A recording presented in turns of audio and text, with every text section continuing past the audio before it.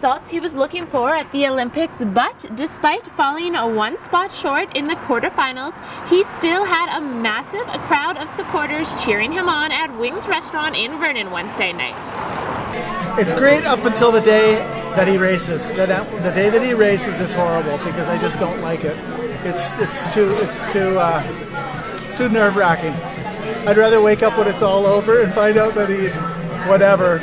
I'm nervous, but I'm so excited that he's competing at the level that he is with the best in the world. Say something for Kevin.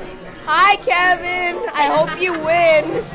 What's it like having a brother compete at the Olympics? It's awesome. I'm super proud. How do you feel right now? Tell me, is he going to win? A little apprehensive. He's going to win. He's going to win? He's a winner. Well, to say the least, I'm a little bit disappointed with my results today at the Olympics. I knew coming in that I had what it takes to make the final, and if I rode my race and had my day, I could get on the podium. I'm excited to have competed in my second Olympics, and I hope that this will inspire more kids and more people to chase their dreams. And no matter what age you are, you can still make it to the highest level in the world.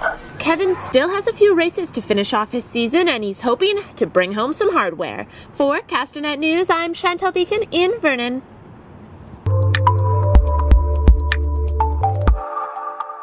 Find your next boat, bike, RV, or snowmobile in our power sports section. You can find it in the classifieds button on the yellow masthead.